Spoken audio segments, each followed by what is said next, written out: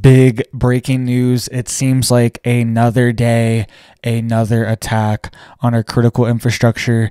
And I am really getting concerned for a chemical or a biological attack on a mass scale that could happen in the very near future. If you saw my video yesterday, Klaus Schwab himself is warning of a quote black swan event. All right, so I'm worried all of these are building up to something really big, and I'm worried that there could be cells inside of the United States that are committing these crimes. All right, there could be organized crime cells inside the US that are ready to activate and start destroying our infrastructure. This is a very real possibility, and the government themselves have even talked about these cells that could be inside the United States and could activate and could target our grid and critical infrastructure. All right, so let's dive into what's happening here. The EPA is warning people to shelter in place.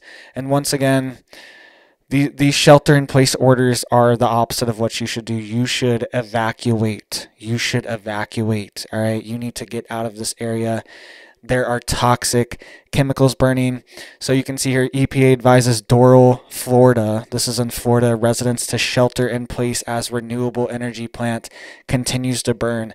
This plant has been burning for a week already, and they just now issued this shelter in place order, and it's been releasing toxic chemicals into the air. And it's also a energy plant, part of our critical infrastructure as well. All right.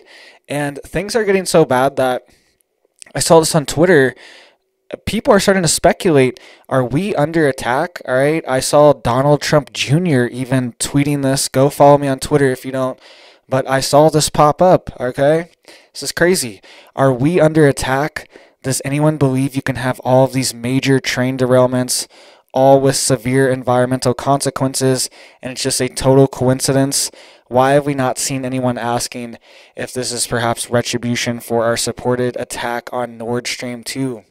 So he's even admitting that this attack on Nord Stream 2 could have came from the United States and saying that, hey, are we under attack? I just thought it was interesting that this prominent of a figure is coming out and saying, hey, maybe we are under attack right now. And there's also been a major train derailment, another one with hazardous materials outside of Detroit. Okay, and there's also been a major nursery plant fire in Florida as well. We'll get to the details of that stuff in just a second. But here's the details of this renewable energy plant. So a renewable energy plant in Doral has been burning all week, leading to residents near the facility to remain sheltered indoors as officials continue to put out the fire. Once again, you should evacuate. We'll talk more about that in just a second. On Friday, students at school near the plant were dismissed early out of an abundance of caution. The schools that were dismissed included Andrea Castillo Preparatory Academy and Doral Senior High School. There are also two parks affected by the smoke, including Doral Glades Park and Doral Legacy Park. The EPA released a report on Thursday which said the smoke from the fire had hit unhealthy levels and that residents should be told to shelter in place. All right, so it doesn't make sense. Why would you shelter in place, just sit in this smoke and fire? It just doesn't make sense. The government does not have our best interests at heart, and common sense can tell you that. And it says the general recommendations is to stay indoors, yada, yada, yada. All right, you need to get out of there. People in Ohio, where this massive train derailment happened, I've been talking about it a bunch. The water's poisoned. All right, vinyl chloride is spilled and being exploded into the atmosphere. People are saying that their houses are just covered in soot and their houses just smell like chemicals now when they've gone back to their houses in Ohio.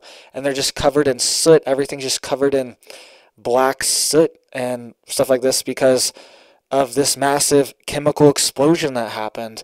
And everything smells, everything they touch is contaminated, and their entire homes are contaminated. They evacuated, and they're now going back to their homes to see what it's like, and they're destroyed. That's why I'm saying you should evacuate the situation if you are in Doral, Florida, or the surrounding areas.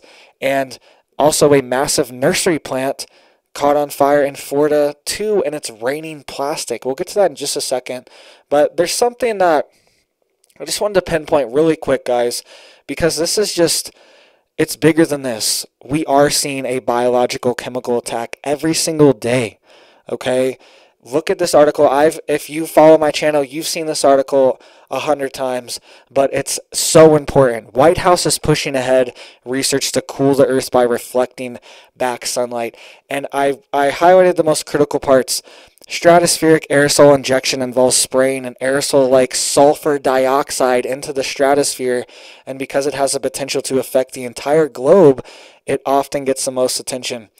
Sulfur dioxide creates acid rain. Right here, this is on a .gov website, newhampshire.gov, right here. Okay, it says acid rain is caused by the release of sulfur dioxide and nitrogen oxides into the atmosphere, where they react with water, oxygen, and other chemicals to become sulfuric and nitric acid, respectively. The pH of acid-impacted rain is generally below 4.5 on the pH scale. All right. So they're spraying sulfur dioxide into the skies constantly and creating acidic rain as well. All right, so when they are creating clouds, they are spraying silver iodide.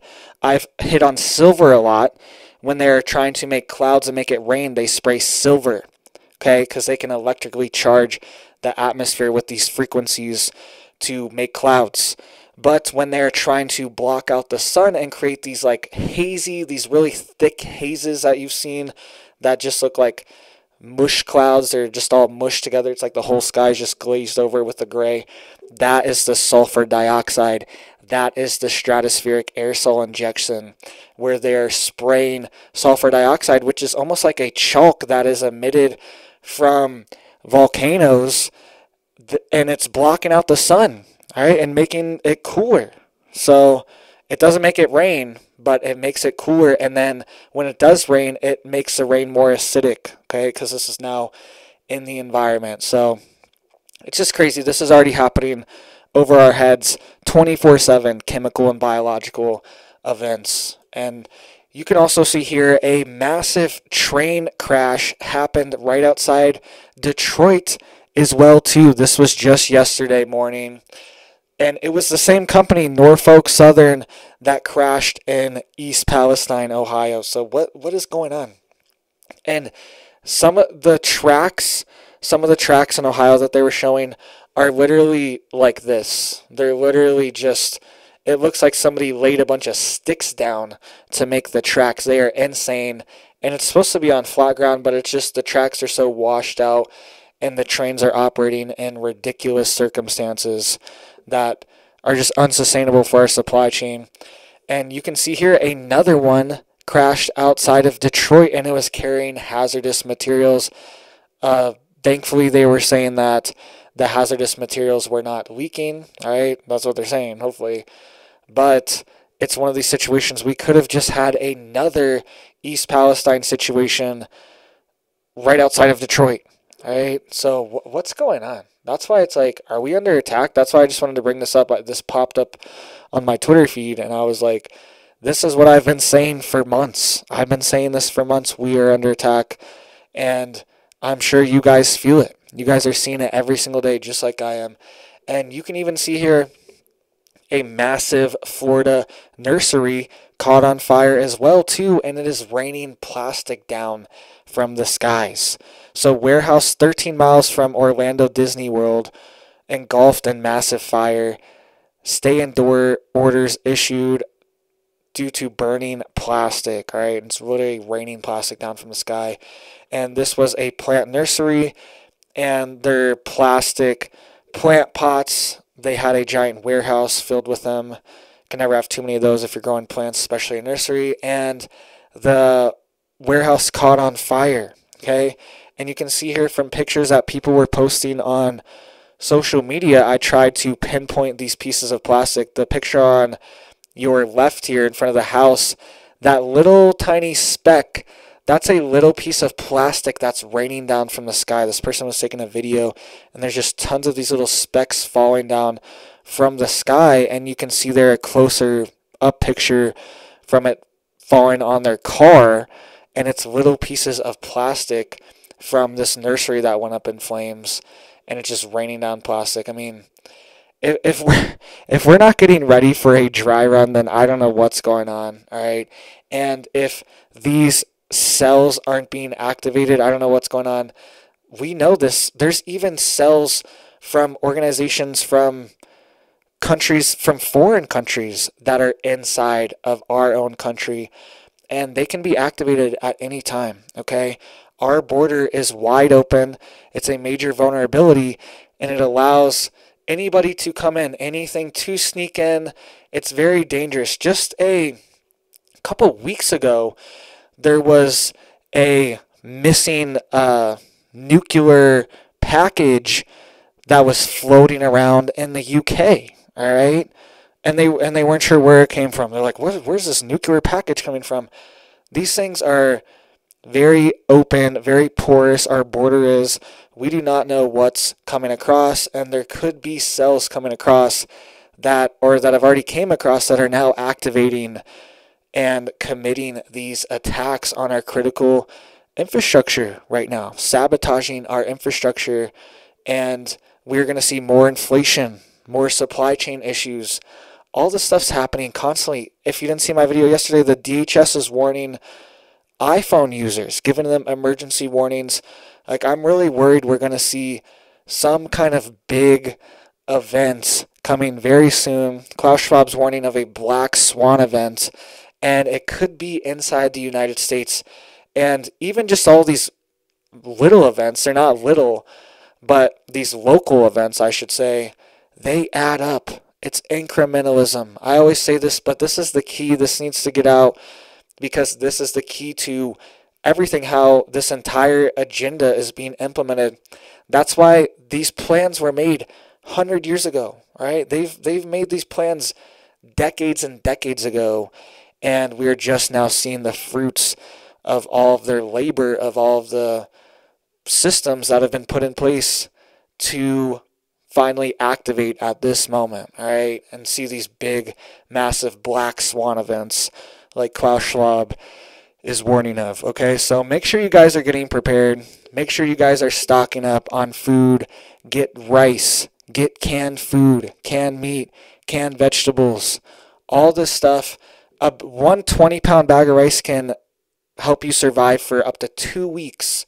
A single person, it's enough calories for 2 weeks, and it costs like $8, $9, $10. All right, so you can be living off 50 cents a day of calories if it hits the fan, all right, with rice and meat and your other staples. Stock up on gold, silver, stock up on coins, because you're not going to be able to access your funds, your accounts, all right, for investments. That's one thing, but for practical uses, when it hits the fan, you should have some silver coins, some gold coins, so you can trade, so you can barter with, all right? So make sure you guys are getting prepared. Make sure you guys are ready for some kind of biological, chemical event. Make sure you have HEPA filters. Make sure you have water filters. And make sure you are out of the big cities, all right? So thank you guys so much. Hit that like, hit that sub, hit that bell if you want to get notified for my videos. I'm posting 2 to 3 videos every single day. Thank you guys so much, and you have a big old blessed day.